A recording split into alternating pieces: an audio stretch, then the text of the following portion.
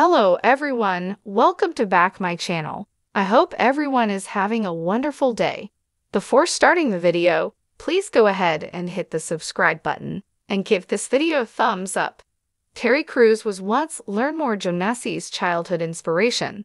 Now the America's Got Talent host is one of the Zimbabwe comedian's most enthusiastic fans. In an epic and heartwarming full-circle moment on the season 19 premiere of the talent competition, Crews bestowed the starstruck comic with the coveted golden buzzer after a hilarious stand-up routine had the audience in stitches. "Is this a dream? Is this happening?" an astonished Jonasi uttered before jokingly asking Crews to punch him just to make sure it was real. Before the golden confetti rained down, sending Jonasi straight to the live rounds, the comedian shared where his love for Crews began as a child. While growing up in Zimbabwe, Jonasi watched Crews in the movie White Chicks with his grandparents, often laughing at his character's signature move.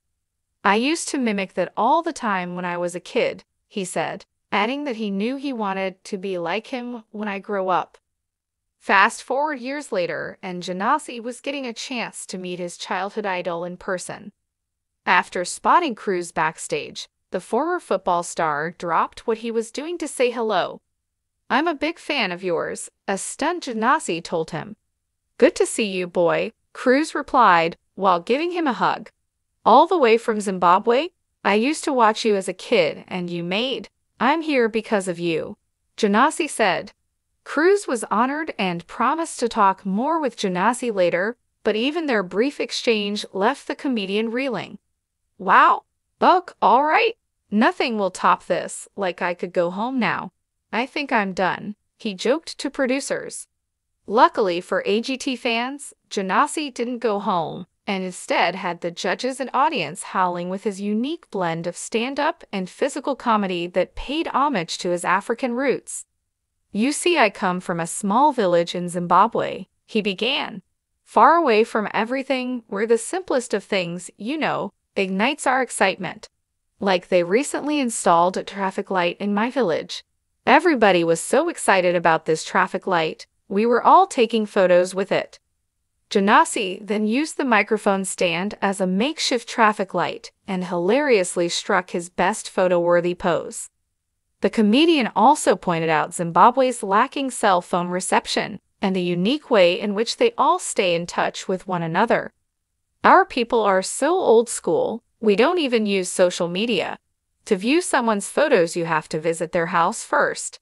Look around the house, looking at all the photos in the house. I like this one," he said while pretending to point to a photo on stage. "Oh, and I like this one. I would like to share this one," he said before pretending to hold a photo up in the air. During the 2-minute routine, Jonasi also poked fun at America, offering his unexpected observations after arriving to the country. "But now I'm in America, man, just into this country, man. Everything is new to me," he said. "Like when I first came to America, I saw something I didn't know existed. I saw poor white people." As the audience erupted into laughter, he continued, "What? How is this possible? This white guy was like, 'Can I have a $1?' I was like, 'I came here to ask you for a $1.' The hysterical routine had the audience and all 4 judges on their feet. "We are so glad you're here," fellow comedian Howie Mandel praised him. "Let me just say something. Stand-up comedy is hard enough as it is, but to come from another country where English isn't even your first language, not only communicate with everybody, but tickle everybody, make everybody laugh, make this a better place, you are truly amazing." Simon Cowell declared Jonasi one of the funniest people we've ever had over the years. "I was laughing so much," he said. "You were having the best time as well."